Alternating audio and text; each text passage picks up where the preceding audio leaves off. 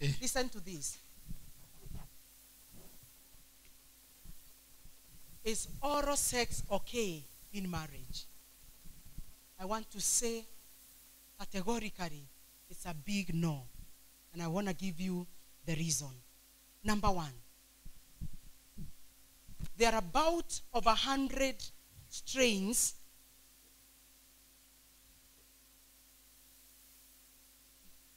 You're done? We have over 100 strains of something we call human papilloma virus, HPV. Listen to this, it's so powerful. We have over 100 strains, types of human papilloma virus. And among the 100 strains of HPV, only 15 causes cancer. And anytime you hear that a woman has cancer of the cervix, it is caused by this virus called human papilloma virus. How do you get human papilloma virus? Every person who is sexually active in your walk of sexuality, you can get this virus because it is sexually transmitted. So this is what happens.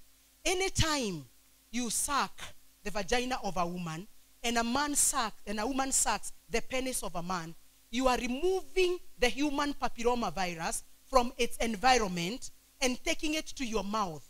So what does it do?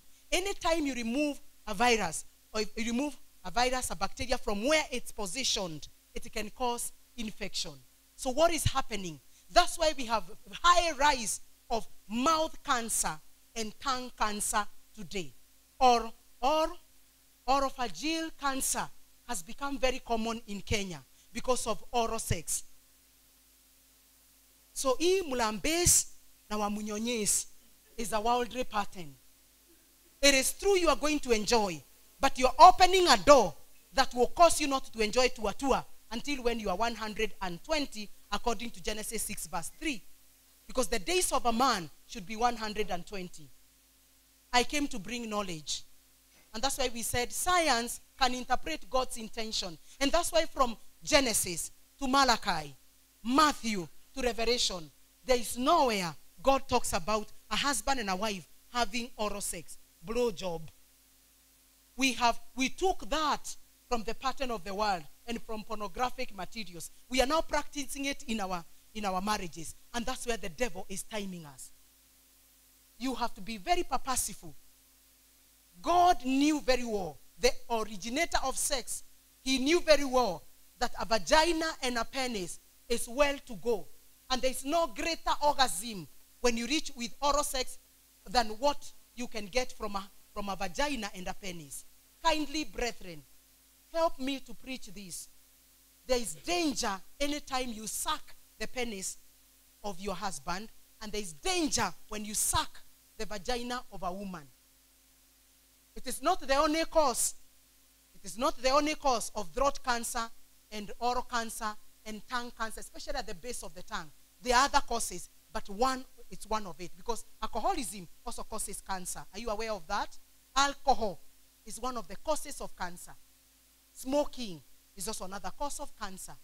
Medication can also be a cause of cancer. So it's one of it. So, wamunyonyis na murambes.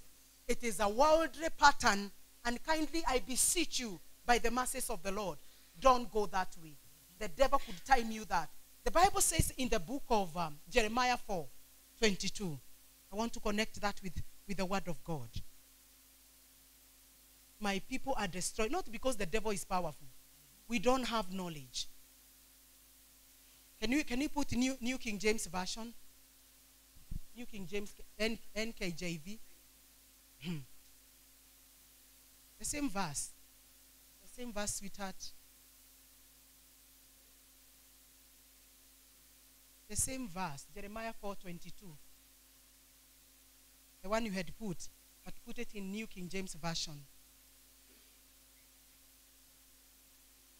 New. New King James or KJV. Put it New King James Version. New King James Version, kindly.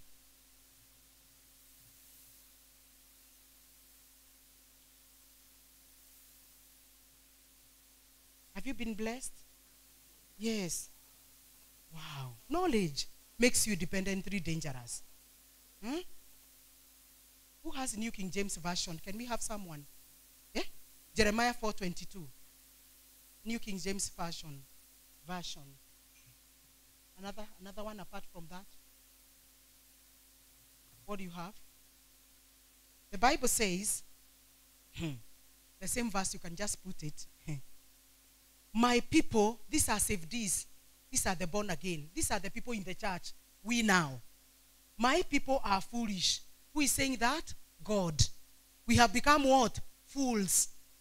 And why are we being fooled?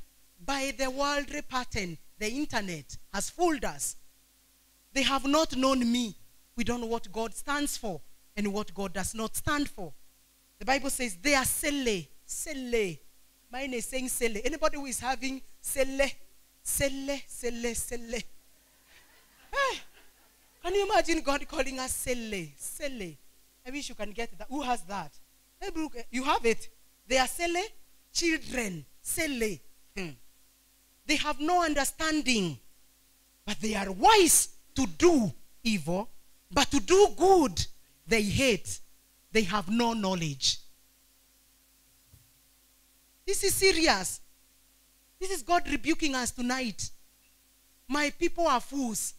They do not know me. They are silly. They are senseless. They are Scottish children. They have no understanding. They are skilled in doing evil. But they know not how to do good. The word of God, everything we need for sex is in the word. And that's why you have to become a woman of the word. Not in the head, in your heart, and in your character, in your speech. So, even, how does it look? Umefanya, na ungedhuria, mzee akiwa hapo. Mi kuna mambo ingine I cannot. Kwanza mwanaume, ati ume kneel down, unalamba. It looks funny, where you don't see. Are you aware? A man is permitted to kneel down only in two places. A man, mwanaume, kamili. Number one, when he's worshiping God, a man is permitted to kneel. Number two, when having sex, not any other place. Ukuto na Mungu umeinama uko chini. Utasema ni nini unafanya? Only two places a man is supposed to kneel. Mwana usikubali kuinama. Na huku kwanza near the anus, no. And it is the same human papilloma virus that is causing anal cancer, that is causing penis cancer. That human papilloma virus is a very bad virus. Thank you. Have I helped you? Hata ukiwa na partner mmoja. Yes. Na ni part of foreplay. Yes. Iwachwe kabisa. Hapana, tumieni mikono. Si umeona Mungu amesema tutumie mikono? Si mumeona? Excuse me. Tulikuwa pamoja. Mungu amesema tutumie nini? Na kama wewe ni mtu you are a mechanic, unafanyanga kazi mgumu, utafute ka brush. Praise the Lord. Na kuna mwanaume anastahili kuwa na kucha kubwa. Atekenero kikubwa on the right hand. Hapana. Use your right hand and make sure that you make sure that your hands are soft. And you can use KY jelly. KY jelly is very good to soften up. Praise the Lord. Na usitumie mate. Wewe.